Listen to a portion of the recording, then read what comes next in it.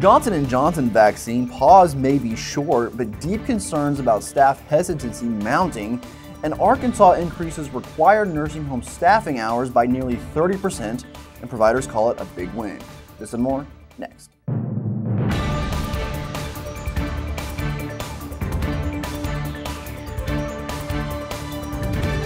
You're watching LTC News with Dane Henning.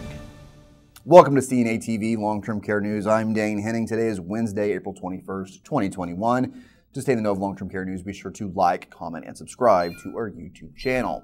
Also, if you are a CNA, consider becoming a NAHCA member for only $30 a year. You can enroll quickly on our website at NAHCACNA.org. Days after federal officials pressed pause on Johnson & Johnson's COVID-19 vaccine, health and public policy leaders predicted it will return to use, but not without causing ongoing concern among key long-term care stakeholders.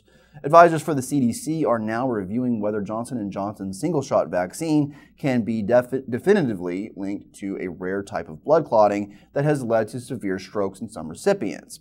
On Wednesday of last week, the CDC learned of a seventh case similar to those that initiated the pause.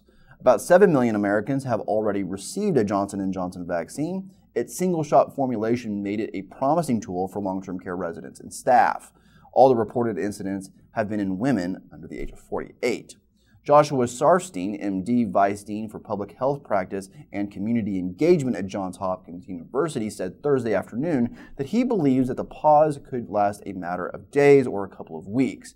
But he ultimately expects Johnson & Johnson's vaccine will return to use after health officials have a chance to review the data and broadcast warnings to clinicians about clotting concerns. Skilled nursing providers have asked for priority access to the Pfizer and Moderna vaccines while awaiting a federal restart or further limits on use. He noted that the virus itself is far more likely to cause clotting than a vaccine and likened the odds of being affected to winning the lottery. On the same call, Ashley Kernzinger, PhD, Associate Director of Public Opinion Research for the Kaiser Family Foundation, said it's too early to measure whether the pause will affect vaccine hesitancy among long-term care staff. Her organization last week reported 24% of long-term care staff didn't plan to get the vaccine at all, while 15% planned to do so and another 11% being undecided. 50% said they had already been vaccinated. Nursing homes are under increasing pressure to get more staff members vaccinated. CMS last week proposed a final payment rule for 2022 that would require providers to report staff uptake through the National Healthcare Safety Network.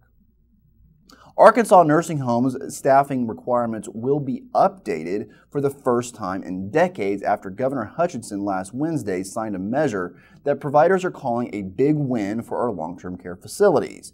The legislation, HB 1776, was passed by the state Senate earlier this week and sent to the governor's desk to be signed into law. The previous law, which was put in place more than 20 years ago, required minimum staffing levels to be based on a per-shift basis.